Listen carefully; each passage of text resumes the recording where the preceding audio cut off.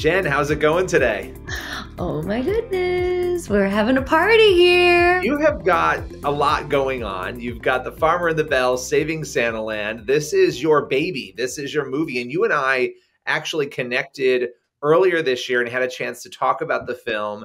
Now here you are promoting the movie, pushing it out there. What can you tell us? Let's say that there is somebody watching right now. They have not heard about the film. They don't know anything about it, but they love a good holiday movie. What's the sort of breakdown on the film? What's the elevator pitch? Oh my goodness. Okay, so it is a fun family Christmas movie for all ages.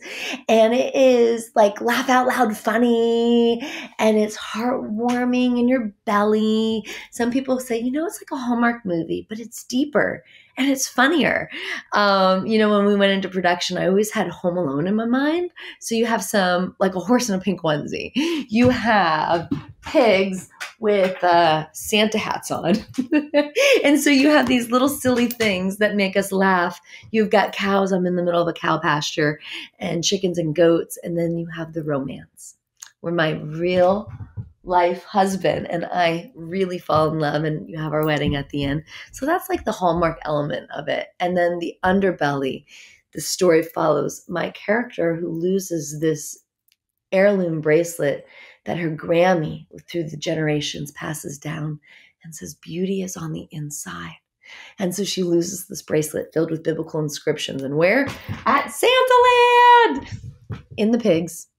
And so as an adult, as an aged out model, washed up, only getting diaper jobs, she has to go and find that bracelet to see really where does beauty come from. And so that is The Farmer and the Belle, Saving Santaland. That was a really good breakdown of the film. Now, you mentioned something in the mix there, and people might not realize this. You and your real life husband, as you said, star in this film. What was that like to work with your husband on a theatrical, on a film like this? Well, he and I, we've been in over I think it's close to 20 projects together. We were met on a movie set. He was the bad guy. I was a good girl, and match made in heaven, right? He is one of the most wonderful people to ever work with as producers. We own the new franchise, The Farmer and the Belle. And I'm the creative, he's the logistical. And so I'll have this idea, this vision, like the theatrical. I'll say, Jim, God has given me this idea of bringing the movie to theaters that are struggling with COVID. And let's bring a Christian bookstore also struggling to stay open. And let's have Christmas shopping at the theater. And because we have merchandise, we've got bracelets and children's books by Mike Naraki and devotionals and soundtracks and DVDs and more.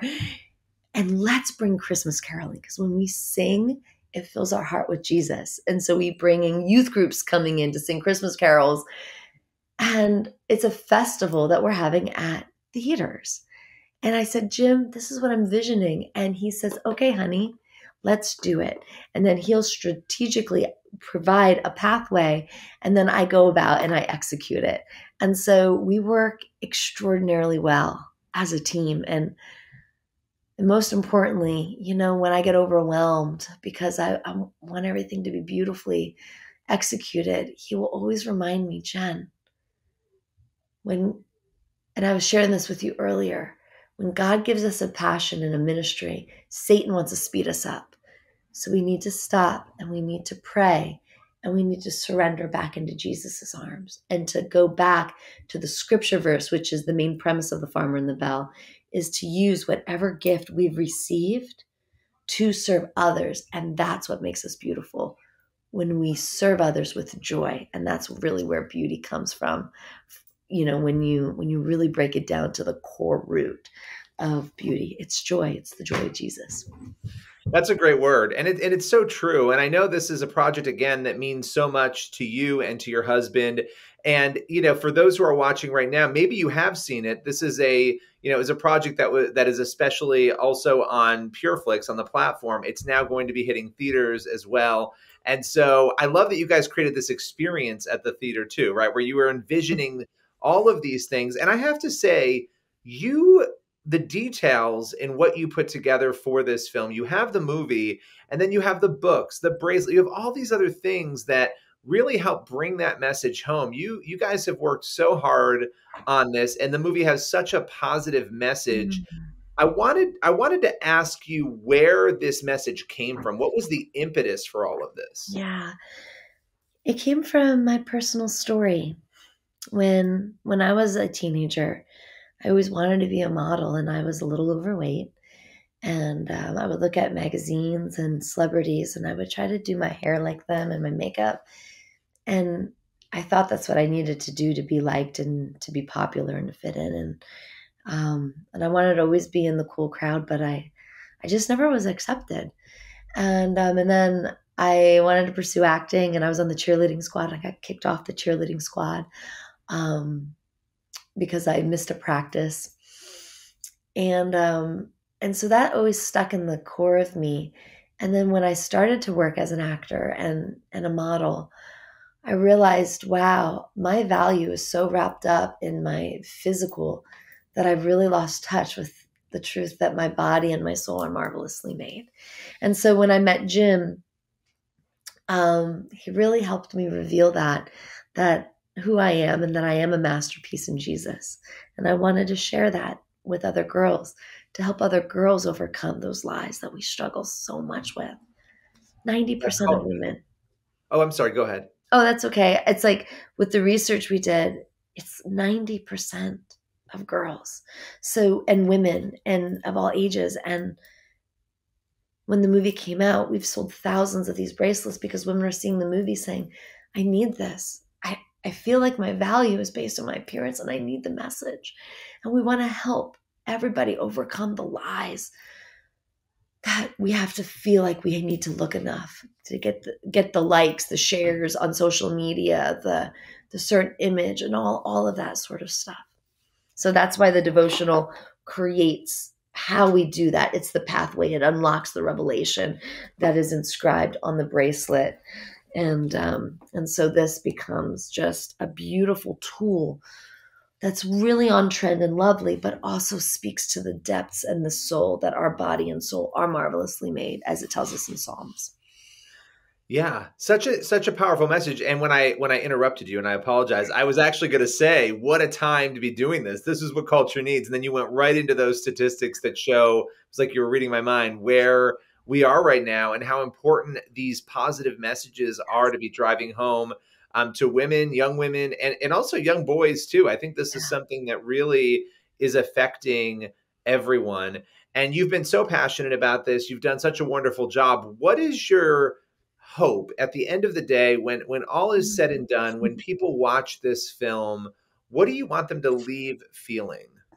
Two things. One, I want the family to be like, oh, this is going to be our new Christmas tradition. Before Christmas, around Thanksgiving, let's usher in the Christmas spirit by watching The Farmer and the Belle, Saving Santaland.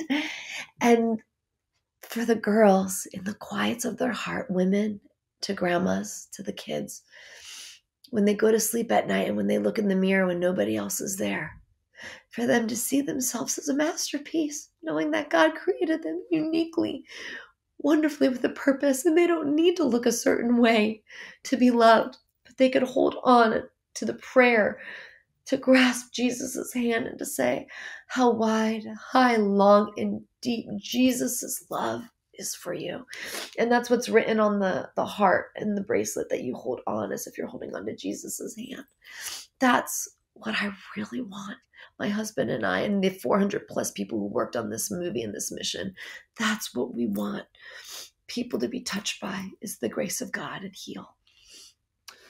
Wow, that is powerful, and it's amazing to me. You mentioned the 400 plus people. I mean, such a massive team to put a movie like this together, and a movie with a mission, a movie like you said that is funny, that has amazing content, and that makes us laugh and cry and feel all sorts of different things. And it's not just, I mean, there's a million Christmas movies out there. This is really a unique film. And again, for those watching, we're talking about The Farmer and the Belle, Saving Santaland. It's a film that's coming to theaters. It's also a film, if you are a Pure Flix member, that you can watch right now on Pure Flix as well. Now, you've done a lot of films. You've done a lot of movies. There's another film that you worked on called Hope for the Mhm. Holidays. And that one came out in 2020, and it's going to also be hitting Pure Flix, and people will get a chance to watch that and check it out. But what was it like to work on that project? I'm always interested to hear sort of the behind the scenes, what it's like to put a movie together. Oh, Ricky Borba, he is the director of it. And gosh, what a man of joy and grace and peace and creativity. And he and I, we met years ago, and I was cast because of friend Gigi Orsello, which meant people are going to see coming out on Family Camp. I'm so excited for Gigi. She was also on Secret Agent. She's the lead of Secret Agent, the female lead.